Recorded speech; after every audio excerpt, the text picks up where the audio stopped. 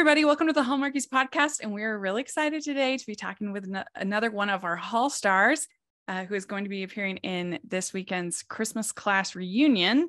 And we have Tanner Novlan on the podcast. And Tanner, thank you so much for talking with us. Thanks for having me. You're very in the Christmas spirit. I love that you have a great hat on. It's perfect. I got the tree behind me right now. Yeah. The podcast you can't really see, so trying to feel weird. Yeah, I'm getting the strong holiday vibes from you as well, so it's good. Good. Well, I mean, it's easy when you have the Hallmark channel and all the Hallmark movies. Those are the ones that really get me going in this. But the music is good. Don't get me wrong. When that kicks on, but it's a little bit early for me. But when the Hallmark movies start coming on, I'm always like, okay, we're in the season. Well, since this is the first time we've had you on the podcast, we like to get to know our guests. And so tell us a little bit about yourself and what inspired you to get into acting. Well, I'm originally from Canada. So Hallmark and Christmas and everything, I'm very, very familiar with cold and winter, all those, movies, all those sets was very much kind of a part of my childhood. But I moved to Los Angeles when I was 21 years old to become an American. Didn't necessarily here to pursue acting, so to speak. I just thought my mom was originally from Sacramento, and I thought, it'd be great to be a dual citizen. Maybe I could work in the States one day or something like that. I was kind of trying to find myself, and it kind of found me here. I started modeling a little bit, and someone suggested an acting class. I'd never been, exposed to any sort of stuff like that. I'm from Saskatchewan. There's not a lot of acting programs back then. There was no Vine or really, I'm dating myself now, but no YouTube or anything like that to really kind of play around with. But I always loved movies and was inspired by it. But the thought of, that being a career was so far away from me. And so when I was in Los Angeles for a little bit, I caught the bug in an acting class, and one thing leads to another. And now we have Christmas class reunion this weekend. So that's a big jump there. Do you remember the first role you ever got on camera? Yes, I didn't. I think I did. Yeah, I did an episode of that series Bones. I had a guest star. Oh. I think that was my first network television gig. But my first, I had a TJ Maxx commercial was my first experience, which it was like one of those back to school. Beanies are $10.99 back to right. Like a big present, like one of those, and it never aired. And so it was the first audition I'd ever been on ever, the big cattle call, so to speak, of like thousands of people. And I'm like, oh, okay, this is it. And I booked it and I was like, well, this is easy. And this is the problem. And then I didn't work again for 3 years. So I found out fast. Yeah. So you've done a number of commercials. And when we were doing our preview, our season preview, that was one of the first things one of our co-hosts said is that, he's the guy from the Liberty Mutual ad. Yeah, that ad was. Do you get that a lot? Yes, all the time. It's so fun. And so many different they played that thing so much that it was become, I'm like, are people okay with it now? Because does it become annoying after a while? I don't know what a commercial that plays that much. But that was a really fun role, and it's really interesting to see kind of just we shot it in an hour and a half. It was kind of improvised, fun collaboration with these writers, and we made this in an hour, and then it went that was that. And then to see how well it was received, it was really kind of special. That doesn't really happen too often with a commercial anymore. So and it's true what you're saying, because unlike, say, if you were in a movie, we might see that movie maybe 2-3 times, whereas that commercial, I've seen that, I can't even tell you how many times I've seen that and all different channels, so I think we were in Las Vegas with my friend had a movie thing. We tagged along, and it just so happened to be the NFL draft, and I couldn't make it through the lot because they played it on the sports channels so much that I was like, oh my gosh, the number of I should run for politics or something as the Liberty. Well, maybe not. Maybe not the Liberty Mutual guy would be very good within politics, but it was fun to be, to be so well. Yeah. Really cool. Ho, ho, ho. We'd like to take a second and thank our sponsor for this episode of the podcast. It's the Hallmarkies Patreon. Do you love Hallmarkies podcast, especially at Christmas? Do you enjoy the holiday previews, recaps, interviews, and bonus episodes? If the answer is yes, please consider supporting the Hallmarkies Patreon. We need your help to do what we do both during the Christmas season and all year round. But not only do you help a podcast led by strong, independent women by becoming a Patreon, you get to become a part of the Hallmarkies family. Starting at only $2 a month as a patron, you will have access to our Facebook Patreon group where we talk about the movies, shows, and more all year. We also have many monthly patron watch-alongs with guests like Lacey Chabert, Natalie Hall, Paul Campbell, Mary Lou Henner, and more, giving their behind-the-scenes details of their films. As a patron, you also have the chance to provide input into the podcast and even join us at different tiers. So this Christmas season, spread some cheer to the Hallmarkies Patreon and become a member today. You won't regret it.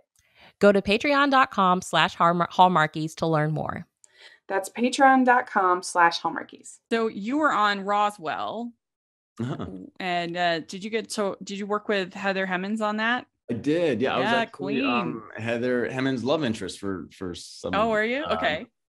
Season 3. Yeah. I love her. She's the best. Yeah, she's really talented and a director. I was in one of her episodes she directed, which was really cool. I think the first one. She's that woman's got it all going on.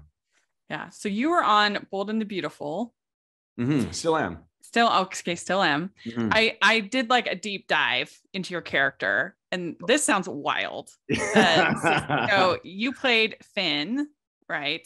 Yes. And if I'm understanding from the Bold and the Beauty wiki, you had paternity tests were involved, and love and comas and scheming mothers, all kinds of fun. Oh yeah, this is in 2 years. Yeah. This is 2 years of I have a biological mother, an adopted mother. Yes. And your biological mother sounds like a trip. My wife and her on the show don't get along very well. Yes. So that always causes friction. There's tons of drama on it, and it's so fun to do because you really have no idea. I mean, I was dead at one point, and then I came back. I was a little safe. When you read that you were dead, that must have been concerning. Yeah, that was concerning because I wasn't.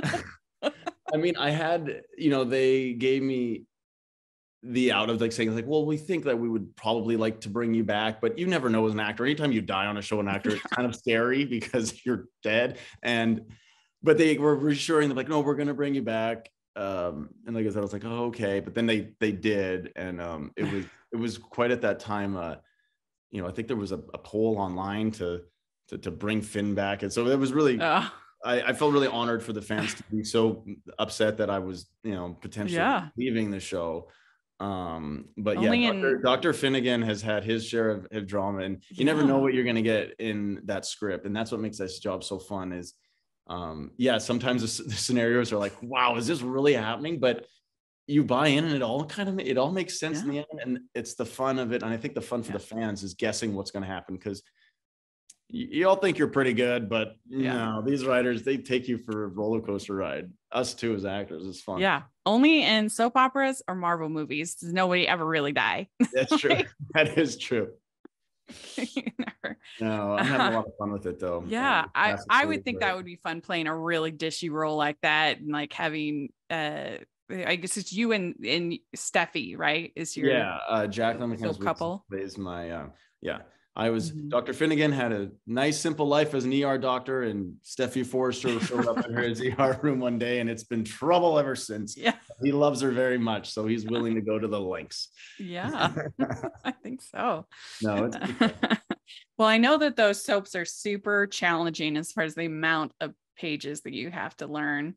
That must be intense. It's pretty wild. And the speed, we do one takes all day. If we get the words right and the cameras move right, you got to be on your deal, because they'll like buy moving in one. You're like, well, that kind of felt like a. Then you always, if you really wanted another one, I'm sure you could ask for the take, but that train is always just in motion. And so, especially when I first started, you really got to get with the program and be able to jump on board, because if you don't, that train just moves down the track and you're left behind. So I was fortunate to have some help, some really great actors, Torsten Guy and John McCook and Jacqueline really helped me to get up to speed.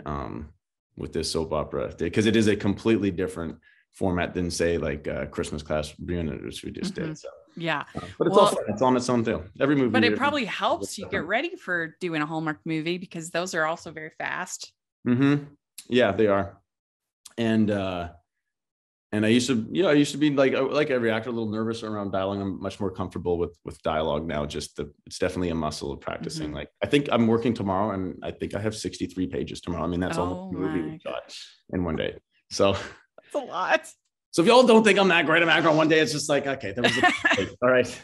We say it only lives for a day, but it's really like a play. You know, we put it every day. We get there and we do this kind of almost, like a play. We put it up and it lives for a day, and we keep moving on. So, it's pretty fun. That's amazing. We'd like to take a second and thank our sponsor for this episode of the podcast. It's the good folks at Baker Publishing Group. They have a special deal right now. If you go to their website, bakerbookhouse.com/featured/Hallmarkies, and enter code Hallmarkies40, that you will get 40% off any of the books that we're talking about today. And today we are talking about sweet historical romances. This is the perfect book for the hearty in your life. If you have a fan of When Calls the Heart, they will love these books. First, let's start with Under the Starry Skies by Tracy Peterson. When an accident leaves Cassandra Barton incapacitated, she spends her time compiling a book of stories about the men working on the Santa Fe Railroad. But worry grows as revolutionaries set out to destroy the railroad. As danger intensifies, Cassie and her longtime friend Brandon must rely on their faith to overcome the obstacles that stand in the way. Next, A Model of Devotion by Mary Connolly. A brilliant engineer, Jilly Stiles, sets her focus on fulfilling her dream of building a mountaintop railroad and remaining independent. But when a cruel and powerful man goes to dangerous lengths to try to make Jilly his own, marrying her friend Nick may be the only way to save herself and her dreams. Next, A Daughter's Courage by Misty M. Beller. Charlotte Durand sets out on an expedition in search of a skilled artisan who can repair a treasured chalice. But her hike becomes much more daunting when a treacherous snowstorm sets in. When Damien Levette finds Charlotte stranded, they must work together to survive the peril of the mountains against all odds. A Gem of Truth by Kimberly Woodhouse. Longing for a fresh start, Julia Schultz takes a job as a Harvey girl at the El Tovar Hotel, where she's challenged to be her true self. United by the discovery of a legendary treasure, Julia and master jeweler Christopher Miller find hope in each other. But when Julia's past catches up with her, will she lose everyone's trust? Then The Lady of Galway Manor by Jennifer Dybel. In 1920 Galloway, amid the Irish War of Independence, the daughter of a British landlord becomes an apprentice jeweler to the descendant of the creator of the famed Claddagh ring. As the two learn to work together and see each other in a new light, they start to uncover the true meaning of love, loyalty, and friendship. And finally, The Secrets of Emberwild by Stephania H. McGee. Nora Fenton inherits a struggling horse farm and a dangerous secret from her father, one that new horse trainer Silas Cavallero threatens to uncover as he searches for the truth behind his own father's death. As the two grow closer over their shared passion for horses, the mysteries and dangers of the past loom closer than ever. So head over to bakerbookhouse.com/featured/Hallmarkies to pick up one of these great books and use code Hallmarkies40 for 40% off these titles from November 14th to December 12th. That's bakerbookhouse.com/featured/Hallmarkies and use code Hallmarkies40 for 40% off. All right, well, let's talk about Christmas Class Reunion. This looks pretty wild. I'm excited about it. Why don't you tell our audience a little bit about it? Yeah, I mean, I think it's a little bit of different Christmas. I say Christmas movie, horror movie in the sense of we have a little bit more of an ensemble this time, even though Amy Teagarden plays Elle, the lead, Elle Chamberlain. But there's a bunch of course, there's a graduating class. And the theme of the movie is kind of who you once were versus who you are now and what your expectations for life are. And so we've been this cursed class. We've never been able to get back together. Our graduation was spoiled and our first reunion was spoiled. And so Elle is very determined to get everyone back together. And everyone has kind of moved on in their lives in the sense of maybe they aren't quite what they thought they might be. And so it's kind of that struggle with who you are and what you're, like I said, wanting to be in life. So it hits on some like really cute themes, but it's also Christmas. Mm-hmm. And so we have like, have that element to it. And it's a really sweet story of like kind of belonging and being okay with who you are in yourself in the end. Well, that's great. So it has this ensemble cast. Mm-hmm. And was it difficult at all, or was it did you have to work at like developing that friendship and that chemistry between this group to make it feel believable? No, luckily, like everyone is so giving and so excited to be there. We all like gelled pretty normally. We got to do a fun flashback sequence to 2007, the original graduation. So that was a really fun day. Oh no! So you guys are playing teenagers? Yeah. So I have a great wig, which unfortunately may not have been inspired by my actual hair in 2006. It was very Zac Efron-y in the what was it, High School Musical? Yeah. Off with the flipped out sides. You're like, what do you want to do? I'm like, well, let me just pull this up. I think I have a picture of what I look like. Like, that's perfect. I'm like, oh no, yeah, okay. You're like, get ahead in the game here. Yeah, no, but it was really fun to see everyone, with some braces and all those awkward teen years. Now as we're all adults, it was really fun to do that part. So that was kind of a cool bonding experience too. Yeah. So your love interest is Amy Teagarden's character, right? Mm-hmm. Yeah. So did you work at all did you chemistry read or anything like that with her? We didn't, but when we got there, she's so lovely. I mean, I think Hallmark does a pretty good job of picking good people who they think would go well together. Anyone I've ever met in the Hallmark world is like such a lovely, giving, nice person. So I think we're starting ahead of the game to begin with that. But no, we hit it off. I think, we had some dinner and stuff like that and caught up, and she's just the absolute best and so sweet. And so we got along really well. And I think it comes across on the screen. Although at the start of this movie, Devin is very much an opposite to Elle. And so they have a lot to learn from each other, and happenstance circumstances like we might have seen before help these two characters grow and kind of realize what they need. So and you have Stephanie Bennett in this. She's great. Yeah, she hilarious. Is. Yes, totally. The whole cast. I'm trying to think. Oh, Andy, he played so we may have a Santa Claus appearance in this. Ooh, yeah. And took it so seriously in the best way possible. Yes. And he's a phenomenal Santa in the movie. He plays the Principal Holt, but then Holt is all Santa. So it's kind of this wink, and we know it's the principal playing it. So it's this fun little juxtaposition. But I was standing outside at lunch break, and I'm FaceTiming with my family who's back, and I'm saying hi to my daughter who's 3 years old. And I look over at the wagon. I'm like, well, there's Santa Claus. I'm FaceTiming with my 3. I was like, oh, I know how to be best dad of the year. So I said, hey, Poppy is my daughter's name. I said, come here. Guess, Canada. I'm in Vancouver. It's close to the North Pole. Guess who I'm here with? He's going to be in the movie.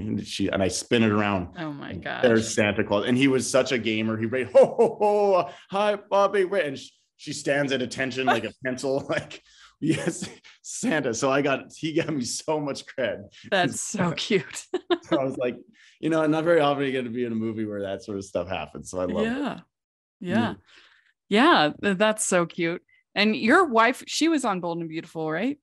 Kayla, years and years ago when she was like, like 18 or 19 or something like that. So okay. Fun full circle. She gave me a ton of tips to start. I was going to say, does she give you? I was like, honey, give me. She's like, it's been a really long time, but I think it's probably kind of the same. So she helped me out a ton during that time for sure. Cool. So have you been to your own reunions, high school reunions or something like that? You know what? I missed mine. We had like a 10-year one and I didn't go to it, but my hometown has 500 people in it. So it's extremely small, and I still keep in touch with about 4 or 5 of my high school friends. And we always would go back to, my parents still live in that town. And so I'll go back to Paradise Hill and see my friends who I've known since kindergarten, because the class was so small that those same 20 or 30 kids would just move from the first grade to the second grade to the third grade. And so you talk about people who know you through and through. They've, ever since I was a baby. So it's really cool. So I keep in touch that way, but yeah. So now that you've done the movie though, if you were going to give advice for people going to their reunions, what would you say? Make it a great reunion. Well, you see, this is what's funny. And this is what the movie really, really explores is when you meet back up with your people. I think everyone's had this, you kind of fall right back into the old, dynamics of what you were in high school. And so it's like, I'm a completely different person in some sense. And in some sense, I have the same, values of what I've grown up with, of course, but everyone's grown and moved on. So I think some good advice would be to be open-minded, and someone who once was the way they were may not be that way. And to really look at the growth of each person, and not just in a monetary sense of I'm doing this now, or I live here now, or what, it's just who you are as a person and what's going on. So I think that's kind of the theme of this movie, which struck a really chord with me anyway. It is true what you're saying about how you go back to those spots. I feel that way whenever I'm not with my siblings that often because we're all over the place, but if we do get together, we do kind of revert back to those roles that you had growing up. Do you get like noogies from your sister? So they go right back like, no, stop it, mom, like, leave me alone. Leave me alone. She's in my closet again, stealing my sweater. Stop wearing that. You can't wear that. That's right. It's true. So this movie looks like it has a lot of comedy. I mean, we see in the promo, there's like the Amy Teagarden looks like has her Carrie moment. She's freaking out, getting all wet. Yeah, she gets funny. Like, what? Yeah. That may or may not have something to do with my character. So there's some there's some bad blood at the start, but there's a lot of sweet, definite laughable moments in this movie, and like any movie, it's all grounded in a ton of heart. And so I felt for a lot for these characters when they're moving through this. We'd like to take a second and thank our sponsor for this episode of the podcast. It's the Hallmarkies merch store. Are you looking for that perfect gift for the postable, hearty, or Hallmarky in your life? What about getting that t-shirt or hoodie that will help you stand out at your next holiday party? Now is the time to check out the Hallmarkies merch store. Full of festive designs by artists like Jessica Miller, Carrie from Hallmark Comics, and more. You can even have more than just shirts, but totes, cell phone cases, notebooks, mugs, and more. And it isn't just Hallmark. We have designs for Anna Green Gables, Man from Snowy River, The Nanny, and more. Every purchase at the merch store goes to help support the podcast and allows us to make the great content you know and love. There are frequent sales, so go to tpublic.com/stores/Hallmarkies or see the link in the description.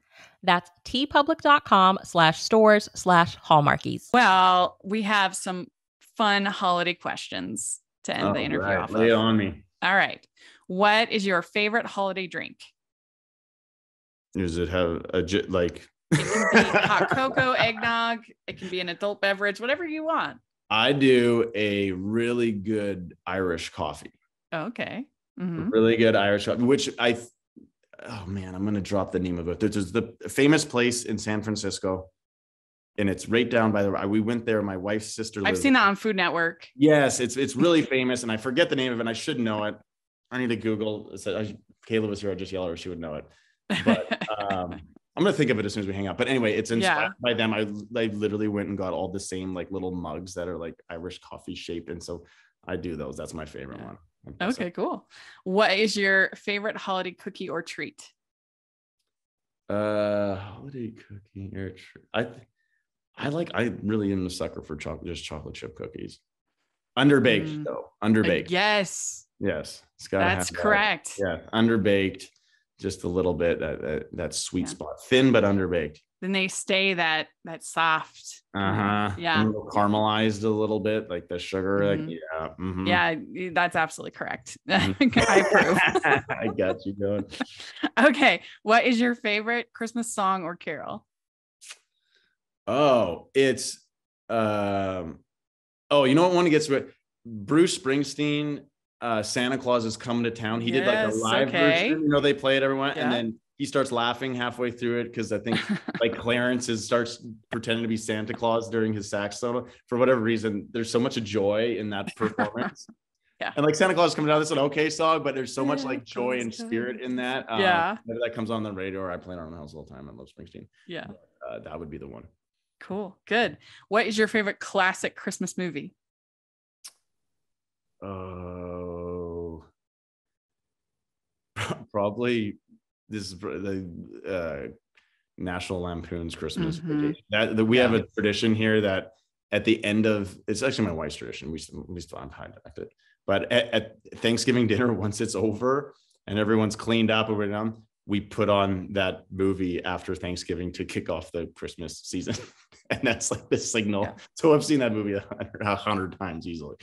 Yeah, that one is so funny. Some of my favorite parts. I love when they're like, Grace. Yeah. Well, you say Grace. And then she gets up and blessing. Yeah. And then she gets up and says this Star Spangled Banner. Yeah. The Pledge of Allegiance. The Pledge of Allegiance. That's right. And I also you could watch it. I've watched it 100 times and I still pick up little lines here or there that I've missed. It's so well written. John Hughes, what a guy. Yeah, I also love the whole scene when the squirrel comes out of the tree. It's a small squeaking sound. Yeah. My grandma loved that movie, and she would, when she would watch a funny movie, she would we're like, breathe, grandma, breathe. You mean she started laughing so hard? So hard, yeah. Her breath? Yeah. Wow, that's amazing. That's a real laugh then. That's good. Yeah, it's so funny. All right, good choice. Which do you like better, Scrooge or the Grinch? Oh, the Grinch. Okay, good. The Grinch. Yeah, his heart grows at the end of that movie. I don't know. Scrooge still has a lot of issues, I think. I guess he learns his lesson from, I don't know. I'm not a big Scrooge one. Christmas past. I like, the Grinch. Well, we figured they're both characters who hate Christmas, but then come around, and then. So good comparison. I get it. All right. Which do you like better, clear lights or colored? I like clear lights. Okay. But like a warm glow, not those. There's some fluorescent ones out there. I'm like, whoa. Yeah, it's a lot. It's a lot. Just a nice little warm glow, like a Ford commercial. Something like that. All right. Which would you rather be in, a snowball fight or build a snowman? Oh, I like the snowball fight.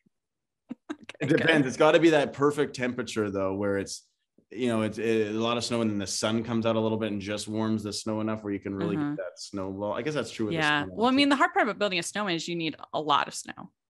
Yes. And it's got to be that tacky, sticky. Yes. I guess a snowball is kind of the same. But no, I like the snowball fight. If it stays within reason. Then I'll get in trouble. I'll take it too far. You're not going to elevate it. I've been known to take it maybe too far. Yeah. All right. Would you consider yourself a good gift wrapper or not? I am a good gift wrapper. I've been trained.